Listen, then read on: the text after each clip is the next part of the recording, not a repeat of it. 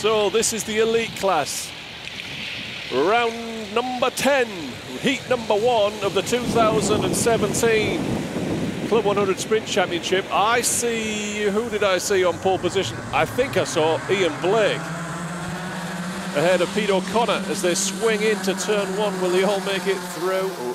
Behind the porter cabins, heading up to Christmas Corner. That's J. Elliott diving for the lead ahead of Ian Blake, and Pete O'Connor's trying to get back ahead of him into Winkerman's. It's Blake now pushing through the lead. So Blake, Elliott, Pete O'Connor. Kart 12 is Dan Truman. The reigning champion, kart number 1, is Steve Brown, fresh from his success at the Easy Kart E-Plate. Brandon Williams, Tyler Mays, Joe Holmes, a winner here more than once. Side by side with Dan Healy, new lid I think. Heading up to Christmas Corner, and it is Blake. Still ahead of Elliott. Oh, Truman down the inside of O'Connor. Half collecting J. Elliott, who manages to keep it together, and for his sins, Dan Truman's had a run down the grass and lost quite a bit of ground.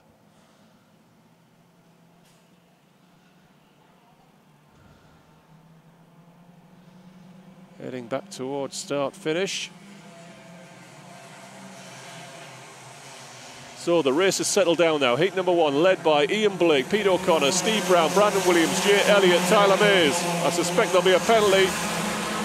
Oh, it's just a warning for Dan Truman. That's generous.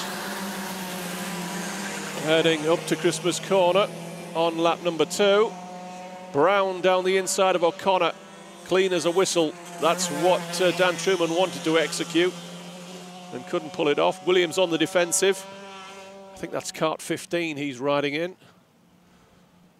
And Brown's got ahead of Pete O'Connor. And will now chase after one of his championship rivals, Ian Blake. Blake, Brown, O'Connor, Williams, Mays, Joe Holmes, the championship leader, side by side with J. Elliott. Cone penalty for kart number 4.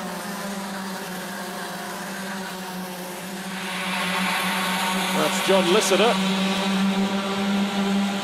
heading up to Christmas, and Holmes is ahead of Elliott.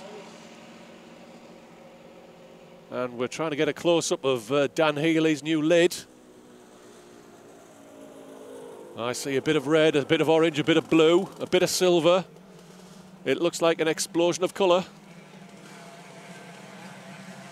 So Mays on the bumper of Brandon Williams and looking for a way by. Love tap. Can't get through. The question is, does your new lid look good on telly? I think it looks okay. That needs a closer examination. So Steve Brown towing Pete O'Connor back to the race leader. Down the inside at Inkermans, and Brown leads.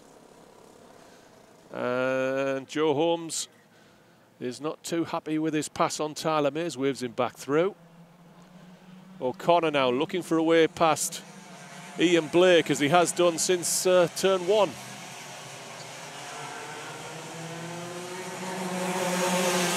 Holmes has now got through.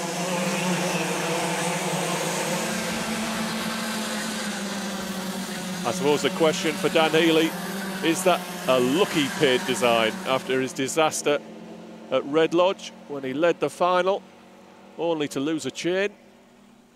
Tom Dix in the mix there, looking for a way by J. Elliott as he tries to find his way past Tyler Mays for 7th place.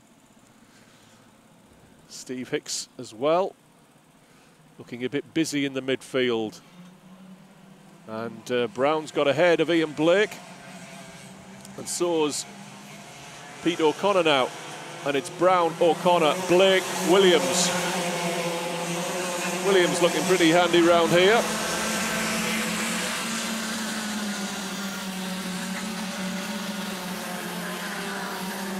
As I fix my levels. Hopefully that's a bit better and you can hear me now. Can you hear me now? Can you hear me now? Can you hear me? That's right, I shall be crooning later on.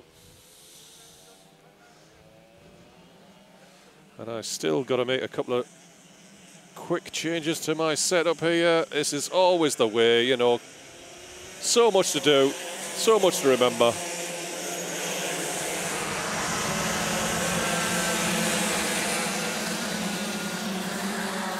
Right then, that's more like it. 2 minutes 38 left of this 8-minute heat. Number 1. Where is our race leader? There he is, Steve Brown. He's got about a dozen cart lengths on Pete O'Connor. And Ian Blake struggling here. I suspect that cart will be going to the mechanics bay. He's now fallen in behind his championship rival, Joe Holmes, as he now moves on to try and overtake cart 15, Brandon Williams. So the battle for third place, Williams, Holmes, Blake in 18, Dan Healy in cart number 9, Tyler Mays, Jay Elliott, Tom Dix, Steve Hicks, Dan Truman, John Lissiter and Ed Bars bringing up the tail of the field. I think that's about a dozen today. Still 13. Still a little bit disappointing. It's tough at the top.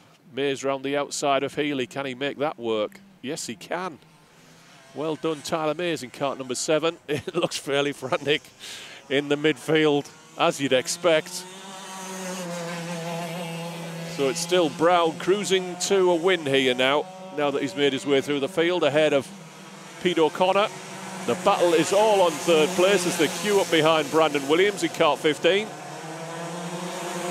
Blake trying to come back at Holmes. And he's not happy with the contact. 1 minute left. I'd say that's probably 2 laps. This lap and the next to the finish.